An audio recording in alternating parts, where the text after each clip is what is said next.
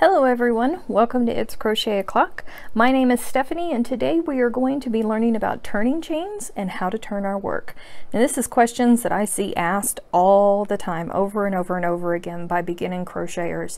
So if you're confused about this, please don't feel alone because there are many people who get confused about the same thing. This is a swatch that I've done. It's just 3 rows of double crochet using Paintbox Simply DK yarn, and I am using a Boye 4.25 millimeter hook.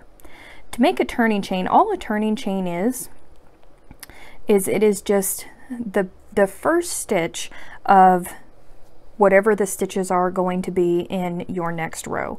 We've been working this way. We know that we need to flip our work back around. So for this one, I'm doing double crochets. So I'm going to chain up 3, and that will count as my first double crochet in the next row. There we go, chain 3. So that's a turning chain. It's really not all that complicated. It just, whenever you're reading patterns, it looks a lot complicated than what it actually is. When it comes to turning, there are many different ways that people turn, many different directions that people turn, but it all comes down to consistency. It doesn't matter how you turn your work to get it back over to the other side so you can work your next row. All that matters is that you turn the same way each time you turn. So when I turn, my habit of turning is I just drop the work out of my right hand and I flip this way. So now I have my turning chain, I've turned my work, and I can continue along my merry way. Now there are some people who hold it and they flip it forward and around.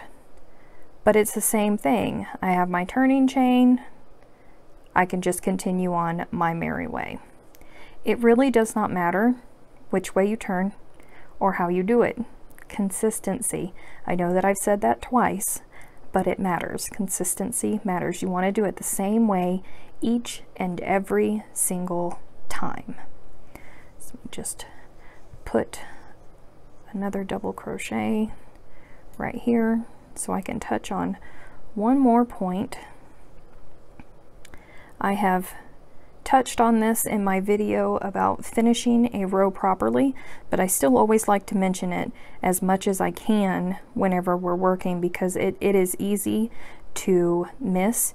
Turning chains count as your first stitch. So this is a double crochet. It's a chain 3, but it's a double crochet. Whenever you're coming back across, or whenever I get over here to the end and I'm going to finish, I started this row with a chain 3. So when I complete this row, I have to treat this as if it's a double crochet. So I have to count up 1, 2, 3 stitches and place my final stitch in that turning chain because it acts as the double crochet. Just a little bonus that I don't want you to forget about. Let me unravel that so there's no confusion. Turning chains and turning your work. If you have any questions, please leave them in the comments below, and thank you for watching.